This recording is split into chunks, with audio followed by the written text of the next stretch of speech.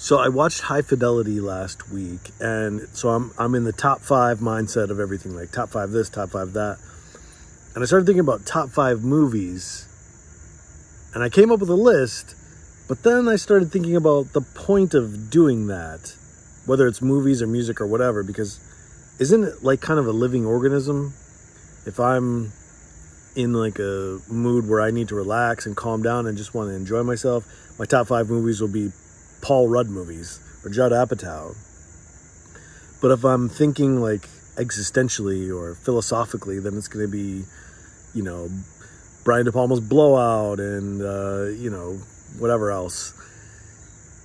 So I don't know. I'd be interested to know do you have a top 5 movie list?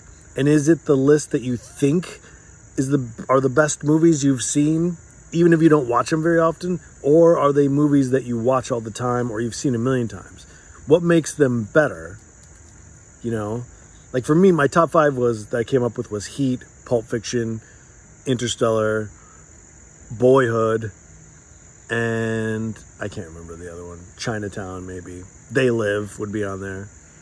Movies that I love that I've seen a million times.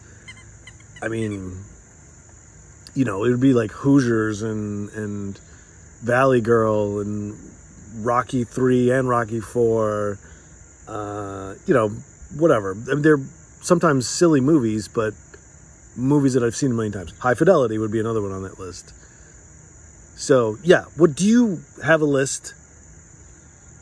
And what is the criteria for getting on your list?